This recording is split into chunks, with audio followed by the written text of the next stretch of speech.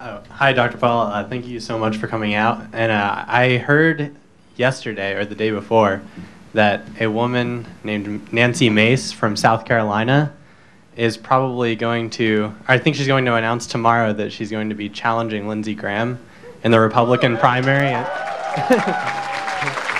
I wanted to know if you would be potentially making an endorsement in that race. It's very likely.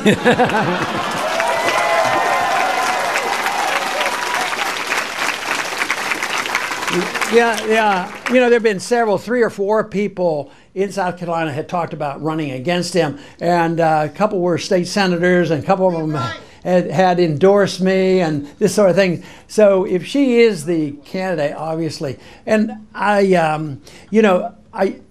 from my talk, you can tell I'm interested in a lot of educational projects. They aren't on the top priority, but I tell you what, that race will get my attention.